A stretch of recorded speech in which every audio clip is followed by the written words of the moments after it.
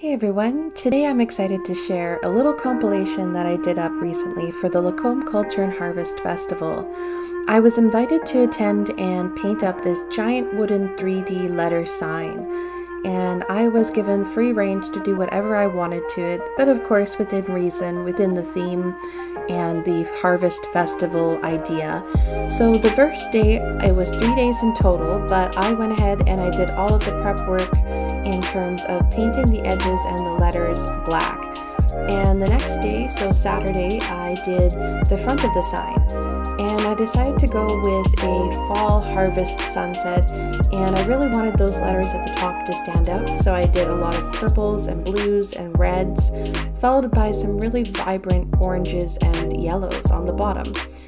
And once I got those in, I decided that, especially when you're driving around Alberta right now at this time of year, the farmers are taking their harvests off their fields.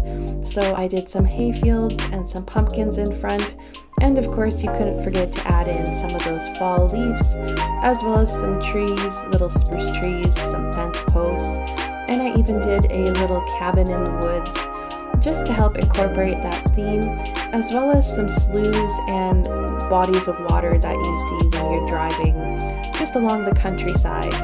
So I thought that the very first part of this sign turned out lovely.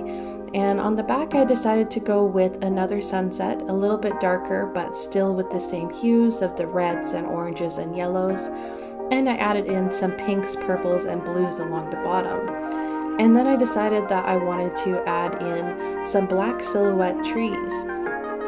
And I wasn't sure what I was going to do with the trees at that point. I was thinking about adding in some leaves once I got them on, but once I started adding the tree silhouettes in, I really liked how they were looking just as they were. So once I got those in, I decided that I really liked the looks of the trees just how they were, and I didn't worry about adding in the leaves because I think that the sign stood out so well. So I hope you enjoyed this little look at what I did up for the Lacombe Culture and Harvest Festival, and I hope this is a sign that they can use for many years to come.